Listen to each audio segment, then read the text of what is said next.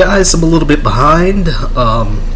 So we're into week 4 now. We just started today of college basketball, and I gotta get some quick week 3 thoughts in first as we enter the month of December. A pivotal month for a lot of teams. Very pivotal month for a lot of teams. A lot of teams made strides during feast week, and you know how things are. You know how things are during feast week. There's actually not a lot going on tonight, so as I'm looking at scores now, there's not a lot going on tonight, but there will be tomorrow because the ACC-Big Ten Challenge is here. It is coming. It is ready. We're lit. We are lit, and cannot wait for this week because finally college basketball Saturdays are going to feel pretty damn good again. We got some basketball, on Saturday. A couple of interesting games early Saturday, but throughout the week there's going to be some intrigue.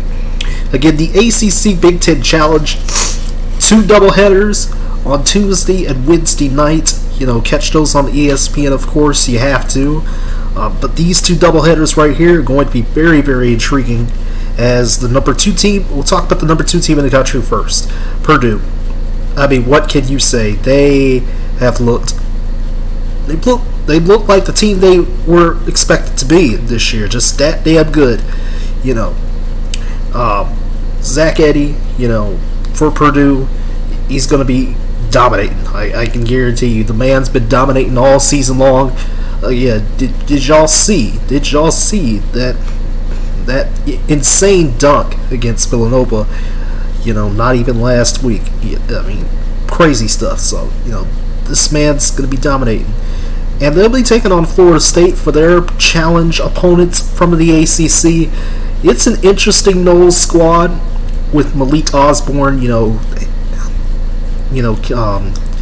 leading the charge for the Seminoles.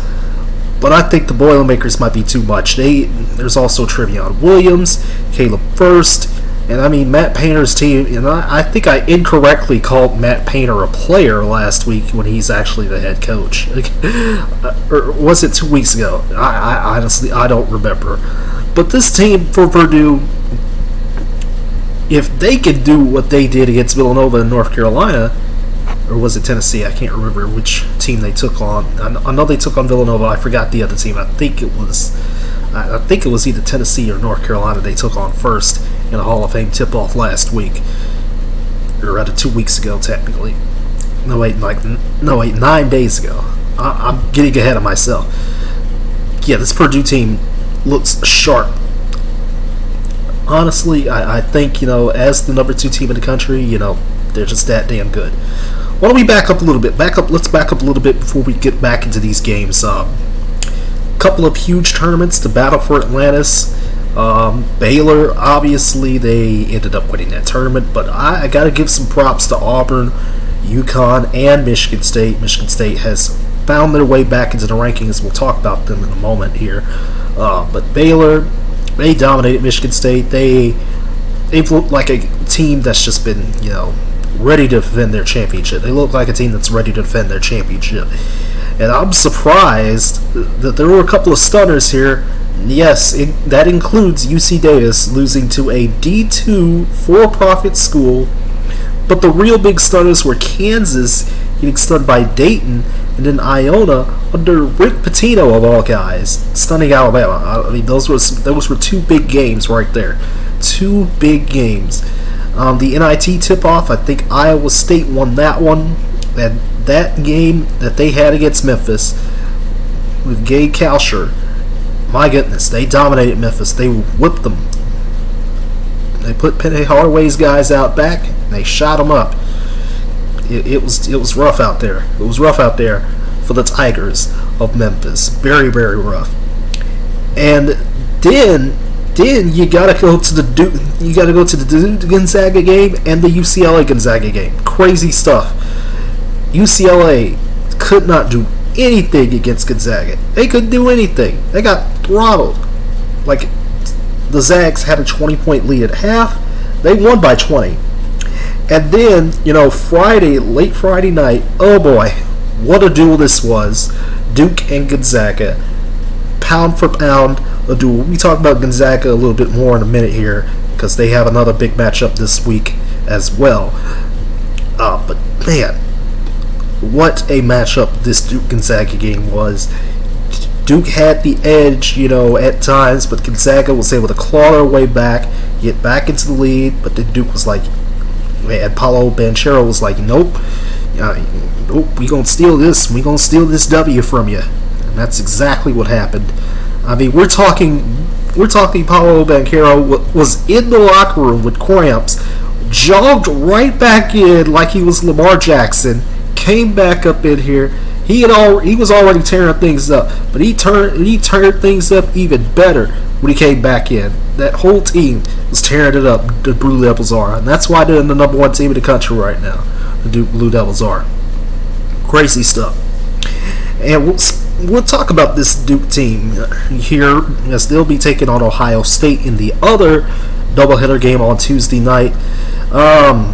As we all know, Paolo Banchero is the X factor, but you got guys like Trevor Keels. I mean, there's just so many players for Coach K's team. There's so many players for this team that can step up at any given day.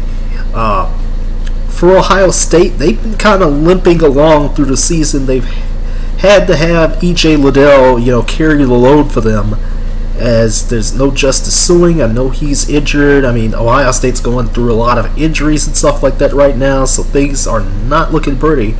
And, right now for the Buckeyes, things are not looking pretty. And this is a huge test for Ohio State, huge test. Big Ten play. In fact, conference play for some teams are starting this week as well, so I don't have any conference games on here for this week because they're just not intriguing enough for me to talk about right now. We'll get more into conference play type stuff when we get to January.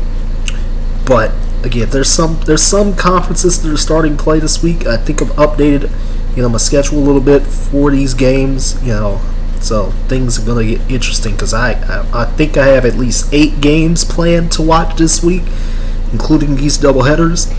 Louisville, Michigan State. Let's go into that real quick. Let's go into that because Chris Mack, he's back. I didn't even realize he was suspended. I forgot what he was suspended for. He got off at the right time. Malik Williams is that guy for the Cardinal.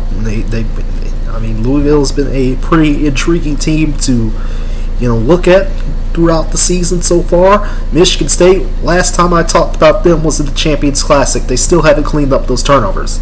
Still have not cleaned up those turnovers. They got dominated by Baylor, and they got through most of the Battle of Atlantis, but they got dominated by Baylor. Turnover problems still plaguing this team. I wonder what Izzo Spartans are going to do. Because Louisville is always a tough out. We all know this. They're pretty much a blue blood at this point. I know people like to throw that term around sometimes, but honestly, Louisville is one of those teams that's just a basketball school by and large. This is going to be tough. This is going to be a tough one. Especially with the things that have factored in for Louisville coming at the right time. Michigan. Oh yes, Michigan. Somehow they're still ranked. They got blasted by Arizona. They haven't looked great. They haven't looked great. They need a huge W. They need a huge W. I forgot what their other loss was real quick, but Hunter Dickinson and crew, they need a huge W. North Carolina, they're coming in. They played a pretty tough schedule so far, and this is another tough one in the ACC-Big Ten Challenge.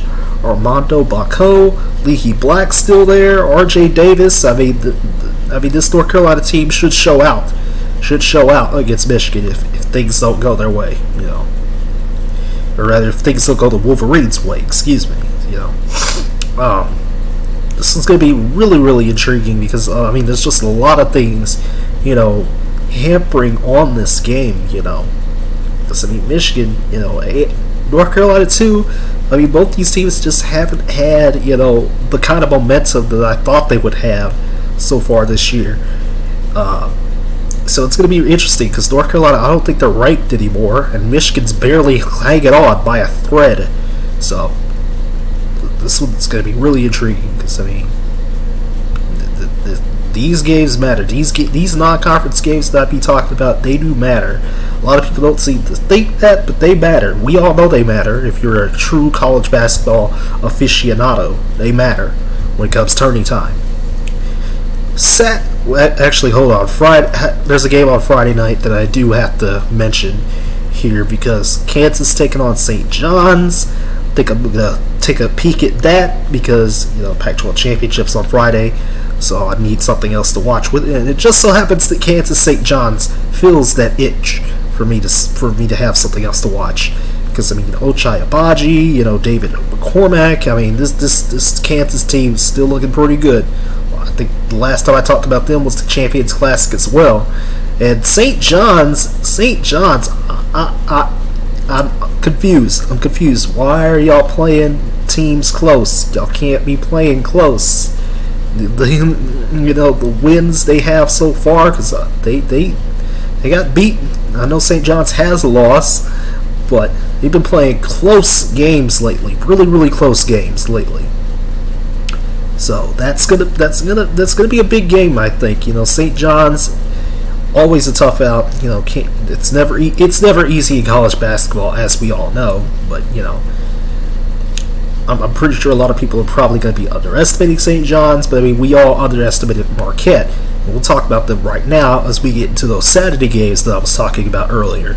Because conference championship weekend of college football, there's not a lot of games. There's not a lot of games in college football this weekend. They're big games, but now we got some college basketball on Saturday that can finally fit into the schedule, that can finally fit into things.